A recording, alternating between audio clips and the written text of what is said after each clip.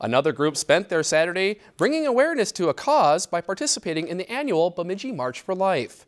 The March for Life has been going on for years and coincides with the anniversary of the Roe v. Wade decision that legalized abortion back in 1973.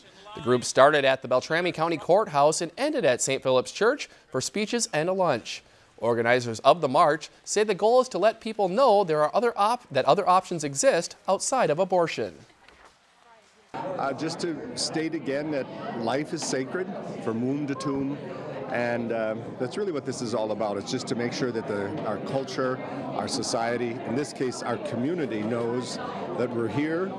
We want to keep working to defend human life at every stage and to help women and men who find themselves in difficult situations to make a choice for life. Organizers say the walk will continue until the Roe v. Wade decision is overturned on the federal level. If you enjoyed this segment of Lakeland News, please consider making a tax-deductible contribution to Lakeland PBS.